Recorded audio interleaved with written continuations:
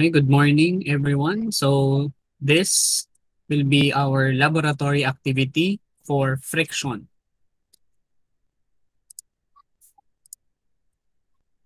So our objectives for this laboratory activity is to differentiate the types of friction and explain the importance of friction in our daily lives.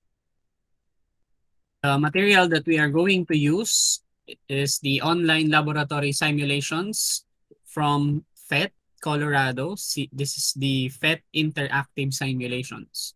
So if you want to go back to this after our presentation, our discussion, you can look for the link provided on this slide.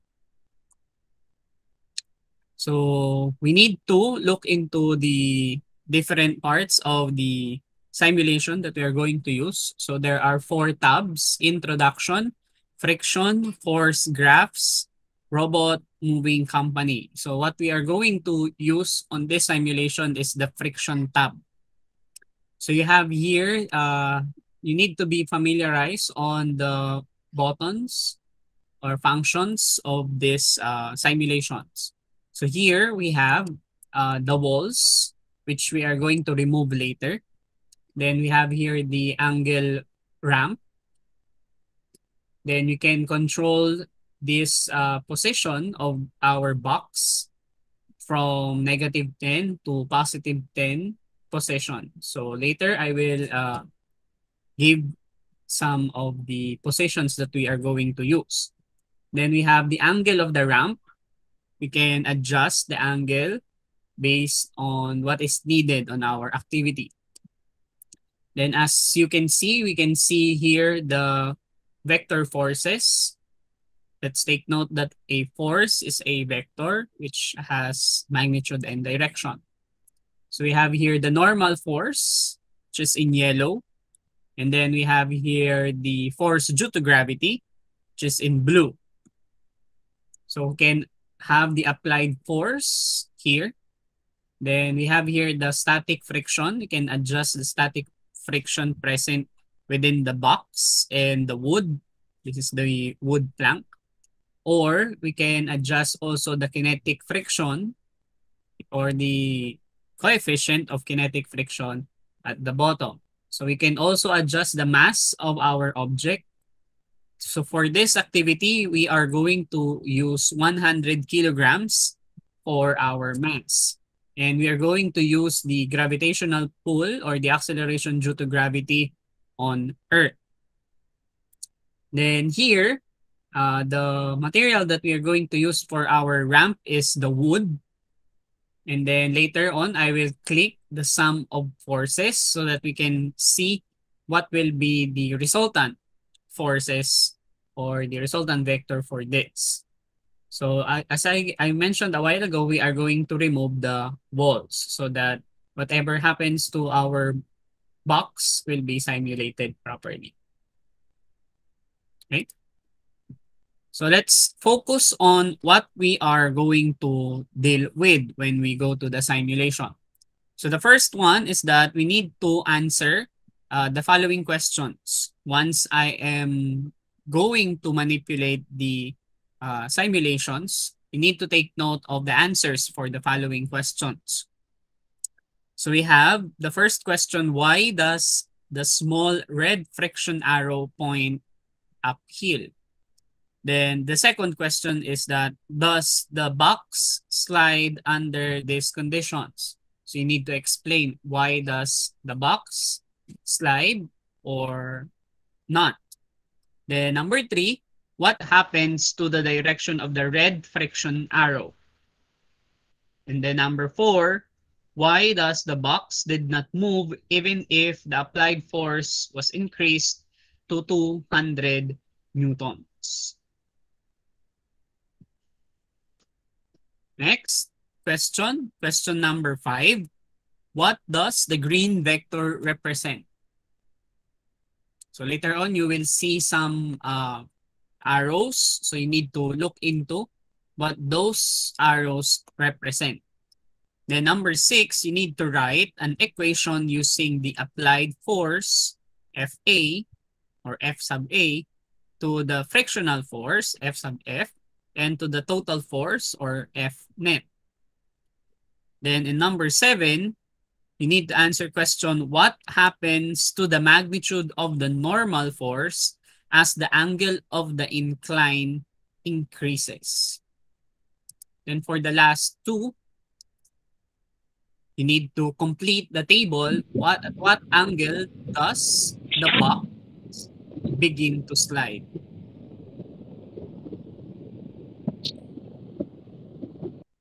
So we have different coefficient of frictions, coefficient of static friction that we are going to use. We have 0.1, 0.3, 0.6, and 0.9. So we need to determine at which angle will the box begin to slide at different static coefficient of static friction. And then on number 9, you need to answer what is the relationship between coefficient of friction and the angle at which an object begins to slide. So let's move on now to the simulation. So the first thing to do is to remove the walls. So we click X and then we place our ramp first on a normal incline. So there's no angle of inclination for this. So let's focus on the box that we have. So let's reset all first so that we can start from scratch. So let's focus on our box. So we have here Fn, which is the normal force, and Fg, which is the force due to gravity. So the inclined plane that we are going to use here is the wood. And then we have to click the sum of forces to generate the vector sum. So if we're going to apply force, for example, we applied 120. So you will notice that it's not moving. So if we're going to push it more, so that's the time that the box move. So that's not what we are going to do. I'm just playing around first so that we are familiarizing on the buttons. So let's reset again.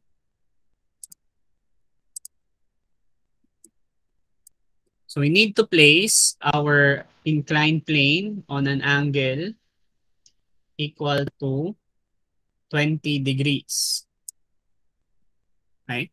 So that's 20 degrees. Our angle is 20 degrees. We place our object at position 6, positive 6. Please take a look on what are the vectors present. So we have here Fn, Ff, and Fg.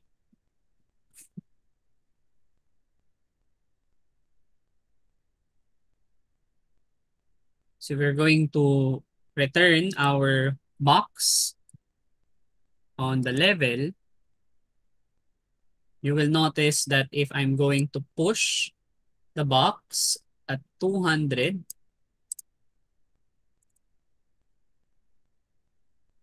what is happening?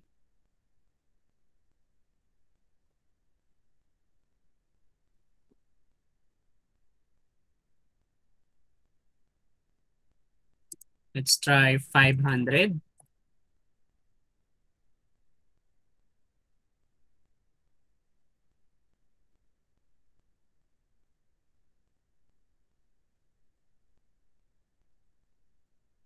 Okay, let's return the object.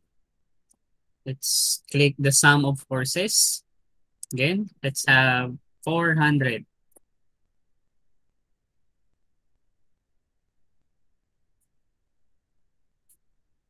Let's increase 500.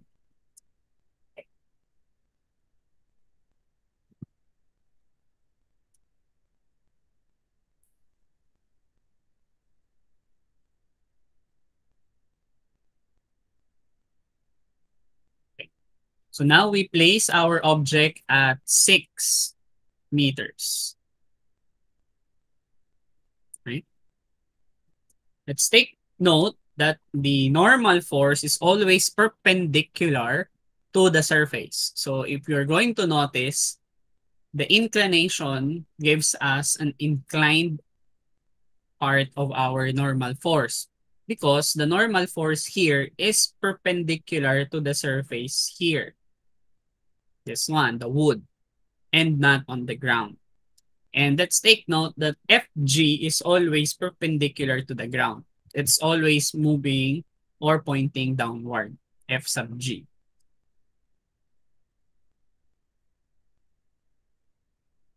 Now, let's look into the table that we are going to complete.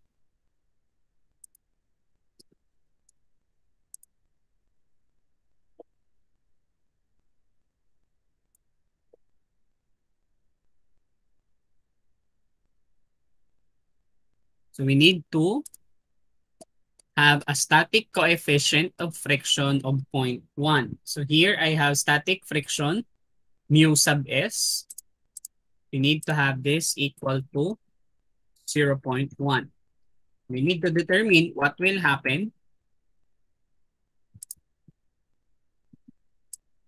on the box. So we need to place it back. And let's stop. Sorry. Selecting the object. Place it again at 6. So we have a static friction at 1. Then we will determine at what degrees or at what angle will the box start to slide.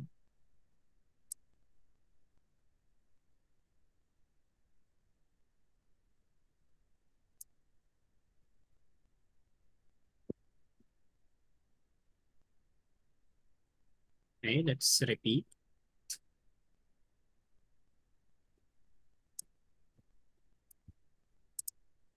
Again, let's place our object at 6 meters.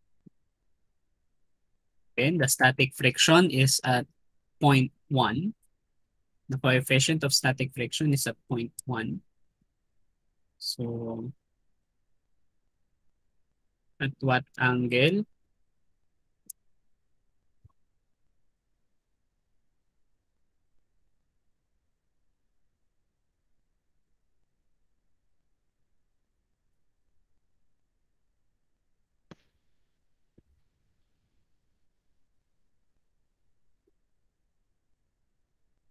Okay.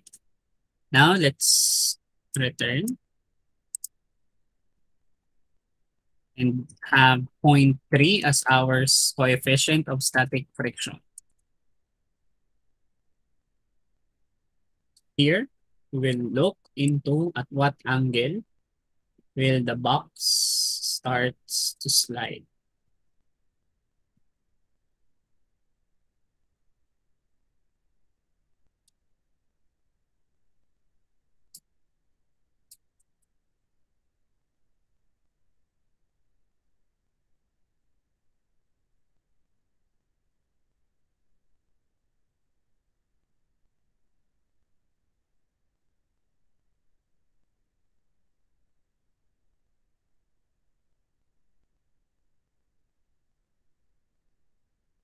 Okay.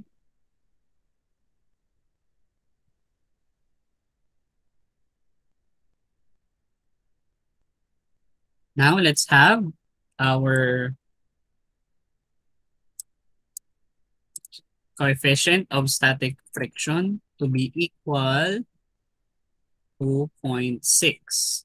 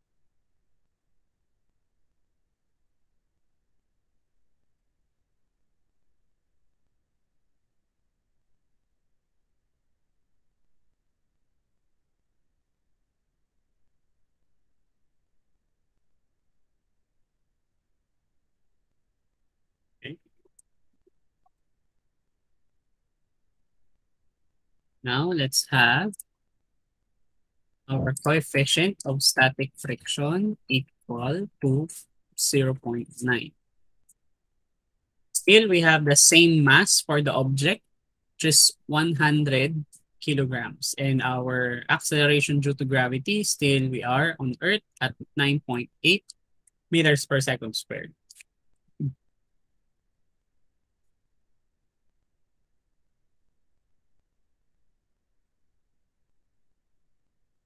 Let's identify the angle at which our box will start to slide.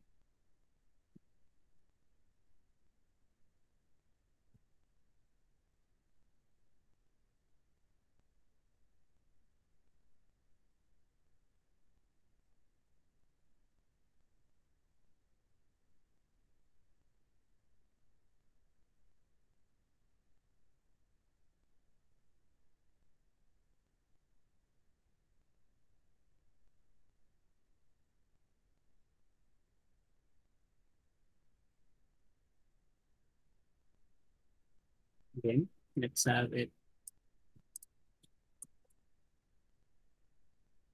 Okay.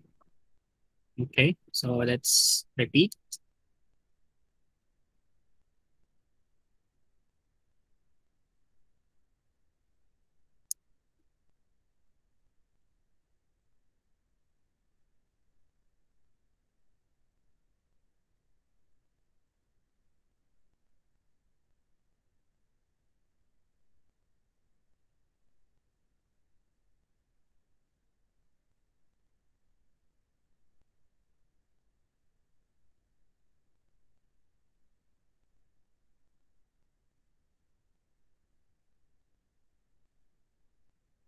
Let's look again on if we applied force.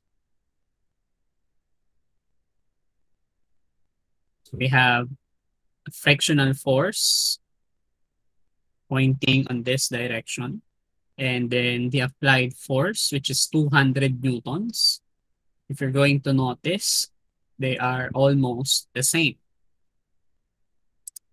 If we're going to make it 300, still, the amount of frictional force is almost similar or equal to the force applied.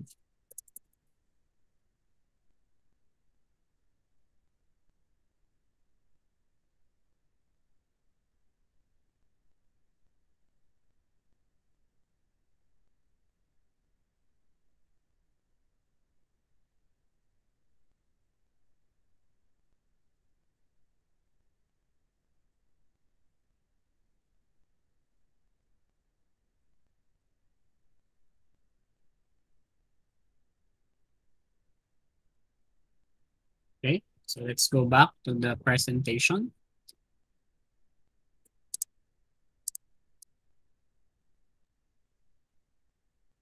So let's take note of again of the questions that you need to answer. Why does the small red friction arrow point uphill? Does the box slide under this condition? What happens to the direction of the red arrow or the red friction arrow when it begins to slide? Then why does the box did not move even if it was applied? There is an applied force and it was increased by 200 newtons. And then what does the green vector represent? And you need to write the equation using applied force, frictional force, and the force, and the total force, or the F net. And then you have what happens to the magnitude of the normal force as the angle of inclination increases. Then we also filled up at what angle will the box begins to slide. And you need to determine the relationship of the coefficient of friction to the angle at which the object begins to slide. So to generalize our activity, you need to give us the importance of having friction on interacting objects. Then as a last activity, you need to answer the problem using GRESA, the given required to find the equation solution in your final answer. Let's take note that you need to express your final answer in three significant figures. The question is, Sky is trying to make her 70-kilogram Saint Bernard go out the back door, but the dog refuses to walk. If the coefficient of sliding friction between the dog and the floor is 0.5, how hard must Sky push in order to move the dog with a constant speed? Okay?